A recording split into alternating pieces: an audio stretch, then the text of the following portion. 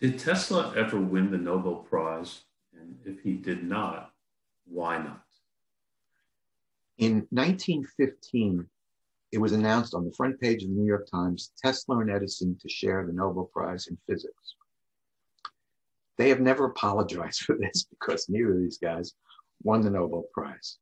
Edison actually got nominated that year, and I've seen the nominations. There's one nomination missing, and I'm guessing that maybe it was for Tesla. But anyhow, the guy who nominated Edison said, I'm apologizing, but I think Edison really deserves a Nobel Prize. I'm thinking, why would anybody apologize for Edison? He deserves a Nobel Prize. I mean, all the things that he's done. But what happened was in 1909, which was 6 years earlier, Marconi got the Nobel Prize for wireless communication. Marconi certainly did a lot of things, in building a radio empire, but he built it all on Tesla's invention. So Tesla was very angry, and he was angry at the Nobel Prize committee.